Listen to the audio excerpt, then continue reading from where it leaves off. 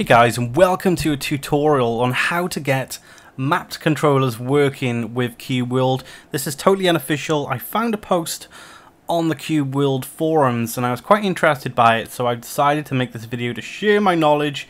It's totally unofficial, it's unsupported by Cube World at the moment, but this is a way you can get, for example, an Xbox 360 controller to work with Cube World on your PC.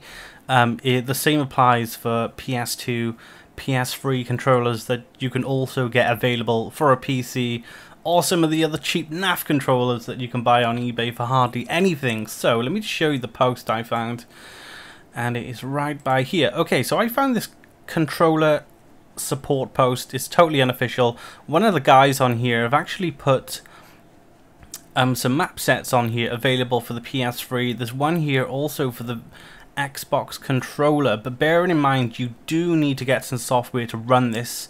The software for this is called Xpadder. It's not free, of course. It's $9.99 that you can get officially from the actual developer site, so I'll put a link for that in the description below if you want to head on over and get it. Other means of getting hold of it, I don't really want to mention it, but just Google free Xmapper on Google and you might find something for free. Okay, so you can download these, or you don't have to download these map sets yourself. I downloaded them and they didn't seem to work, so what I've actually done, I've set up a configuration myself for Xmapper, and I'll show you that just in a second, but I'm going to show you how to configure Xmapper now to run with Cube World. So I've already downloaded Xmapper. I've had this for a while anyway because I use it for games like The Binding of Isaac and so forth like that. Okay, so when you first open it up, it is totally blank. There is nothing in here like so. You need to get the software to work with your controller. So if you click on this sort of tool sign right by here, it'll bring this controller settings up here, and what you can do, you can use the sticks. You can enable here, and what it could do, it'll detect the left stick, it'll detect the right stick. The aim of the game, if you want to put it that way, is to associate the direction with your left analog and your right analog with something that is actually on your keyboard. So what you can do, once you push these around a bit and it knows your keys, it'll put these up here, but they won't have any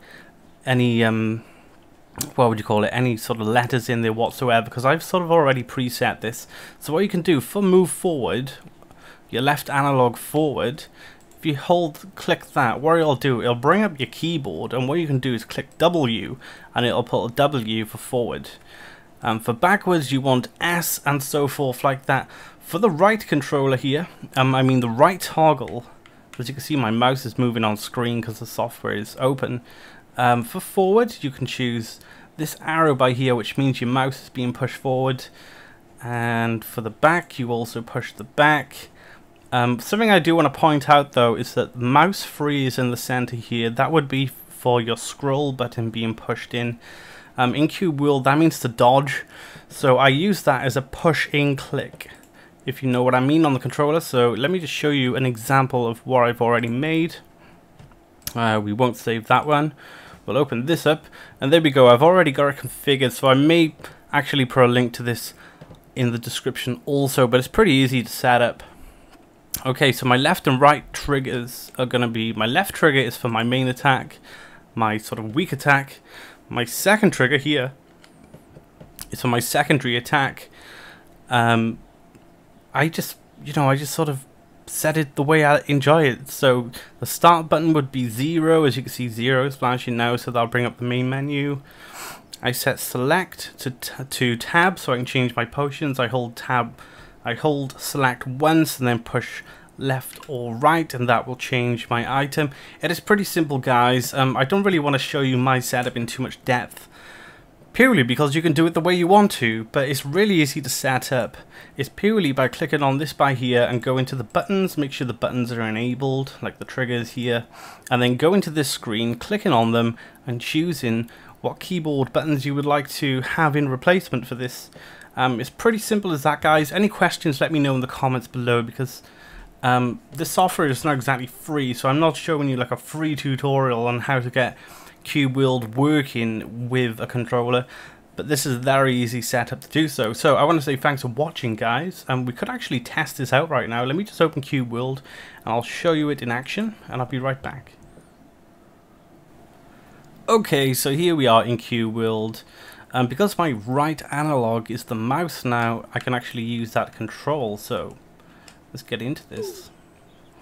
My left trigger, my left one, I think that's what I called, or LA, is actually my main attack, my bare bones attack. So as you can see, I can shoot like a boss here, and then when I want to do my supercharged attack, it's right trigger and hold and fire. So that's a good sort of setup. If you want to ride your pet, it's the analog, which is right, or the right analog. No, not the right analog. The D-pad pushed in the right direction. See, all these buttons are making me sound confused now. You know, you can just ride around and, you know, do all your stuff. You know, I've got this, which I am... What the hell? How did I manage to do that? Oh, I think I used my...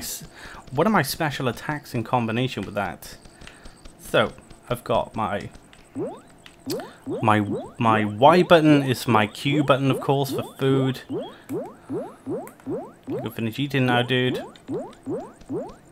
I just use my special attacks. So I've literally only just set this up as well, so it's a little bit higgledy-piggledy at the moment. I'm gonna have to get used to it, of course. To pick up items, it's my shoulder button. I've obviously got too many of those items. What is this? Yeah, so my shoulder right is for my glider too. So I've kind of got it set up how I want it to be. D-pad left is crafting, D-pad down is my map, D-pad up is my inventory, and D-pad right is obviously to get on my pet. So I've kind of got it sussed out. It's a little bit hard. Well, I wouldn't say it's too hard, but it's a little bit of practice, and I kind of got it. Anyway, guys, that's going to be the end of the tutorial. Hope you've enjoyed. I don't think there's anything much more to go in, because it's all up to you and how you set it up yourself. But in the description will be a link to the Xpadder website. There'll be a link to the forum post too on the Cube World forum. So all the information is available for you. I hope this what am I talking about? It is so hot in the UK. I hope this has helped you somewhat, and yeah, like always, let me know in the comments below if there's anything I can help you with, or questions wise. But unfortunately, the software is not free, so, but like I said, just Google it, and you know, you might come across something you might want to download. Anyway, guys, I'll see you soon, so peace out.